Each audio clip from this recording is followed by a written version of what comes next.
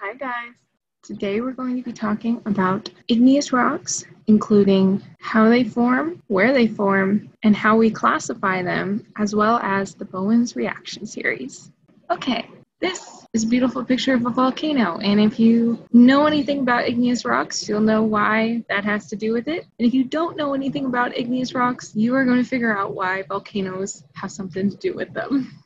Igneous rocks in the rock cycle. So I included this diagram in my rock cycle video. If you haven't seen it, go watch that first. It's a good primer for these rock type videos. I just repeat it here just in case you have forgotten what the rock cycle is or where the igneous rocks lie in the rock cycle. And this is where cooled magma is igneous rocks. But there are different processes that can make this happen. Here you can see that igneous rocks are forming at the mid-ocean ridge to the left of the figure and the volcanic arc to the right of the figure. These are two different scenarios. At one, you have a divergent oceanic plate boundary. The other, you have a subduction zone where oceanic lithosphere is subducting under continental lithosphere, causing heating and melting of the magma below the continental lithosphere, and this is causing volcanic activity. Now, in both of these scenarios, the igneous rocks are forming from coming up and cooling at the surface. However, there's another really important process in which igneous rocks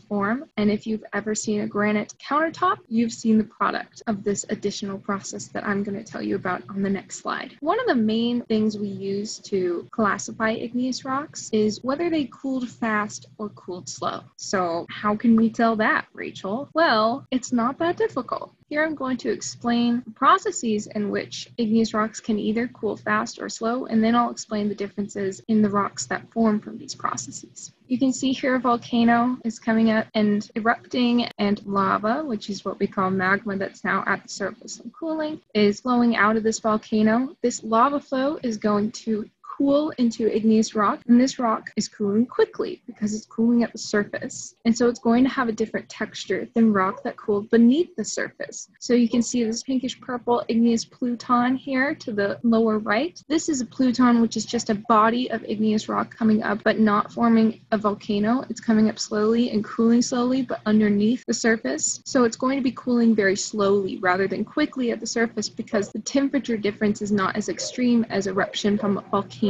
So this process of cooling slowly is going to make the igneous rocks that form from these processes have different textures than the ones that cool fast. We distinguish these two types of igneous rocks, whether it cooled fast or slow, by using these terms: extrusive and intrusive, or volcanic and plutonic. It's pretty easy to remember because those that cooled quickly at the surface are extrusive or exited the crust, and they're volcanic because this typically happens through volcanoes. And those that cooled slowly in the subsurface are termed intrusive, meaning they were still in the crust, they didn't exit out, and in a pluton, so plutonic. Now, the way that we know how the rock cooled is grain size. So the grains are a lot coarser in slowly cooled rocks or plutonic rocks, and the grains are a lot finer in rock that cooled quickly. And this is because rock that cools quickly, like basalt coming out of a mid-ocean ridge or rhyolite erupting from a volcano, this does not allow the mineral grains to nucleate for a long time, meaning they can't grow big. But magma that's cooling really slowly in a pluton under the surface has a lot of time to form really big crystals. And so this is what we call coarse grain, because we can see the grains, whereas something fine grain like rhyolite or basalt, we can't see the grains with our eyes, not as easily as with granite and gabbro. Now, if you don't know what these rocks are, we're going to get into that in just a second. But basically, the coolest thing about the rocks on this slide are that granite and rhyolite are the same composition. The only difference between the two is the grain size, because granite cooled slowly and rhyolite cooled fast. They look so different, but they're the exact same chemical makeup.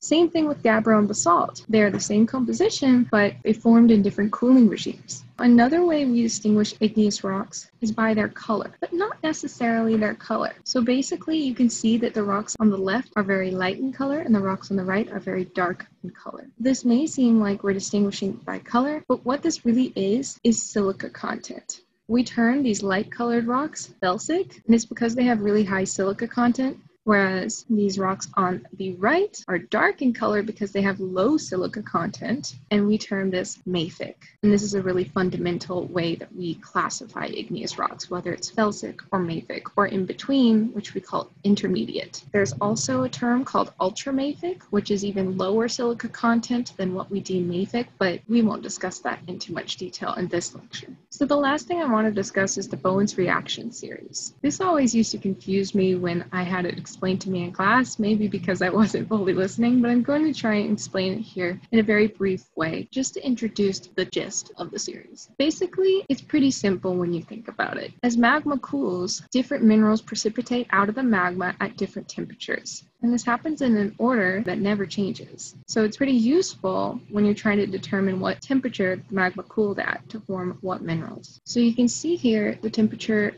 goes down as we go down the reaction series. The first mineral to precipitate out of really hot magma will be olivine, and as the magma cools further, it will be pyroxene, it will be amphibole next, and then biotite. And this is as the magma cools. Then if it cools even further, you're going to get potassium feldspar, muscovite, and then finally quartz. There's another branch on the right side, which is just in regards to the mineral feldspar, and it's whether you have calcium-rich or sodium-rich feldspar. Calcium-rich feldspar precipitates out at a higher temperature, and then as you cool the magma further, sodium-rich feldspar precipitates out. But the very last three minerals are always potassium feldspar, muscovite, and quartz. And you can probably tell, because we defined quartz as silica in the mineral episode, that the silica content is increasing down this series, and you are correct. So you're getting more felsic as you go further down the series. So when you talk about rock type in this series, you can see that the first ones to precipitate out have the least silica content and are termed ultramafic. And this example of this kind of rock is peridotite, which has a lot of olivine, which makes sense because we see that at the top of the series. Then you get to your mafic rocks, like gabbro and basalt, which we saw in the previous slides. And these have a lot of pyroxene and amphibole in them. Then you get to your intermediate, or andesite, and it says diorite here. Diorite is just the coarse-grained version of andesite. We talked about cooling slow or fast, so diorite is the intermediate igneous rock that cools slowly, and andesite is the intermediate igneous rock that cools fast. And intermediate is just the term used to describe their silica content. Lastly, in this series, you get down to felsic, or something like granite and rhyolite, which we saw in the previous slides as well. And those are the rocks that have the most silica content, or quartz, in them. And we can tell this by looking at their color. Now, the color is the first thing we look at. We can be more specific if we do an actual chemical composition analysis, but typically we're pretty confident because the color change is pretty specific with silica content changes. That is it for this video. To review the main points we made, we talked about how two main ways to distinguish igneous rocks are whether they're intrusive or extrusive, or whether they're mafic or felsic, or anything in between. And the Bowen's reaction series defines the temperature at which we get certain minerals precipitating out of magma, and therefore also defines the temperature at which we'll get certain types of rocks precipitating out of magma. And these rocks will be differentiated based on their silica content, as this has the most direct relationship to temperature. So I hope you guys learned a lot about igneous rocks, and I hope that I'll see you next time for sedimentary rocks.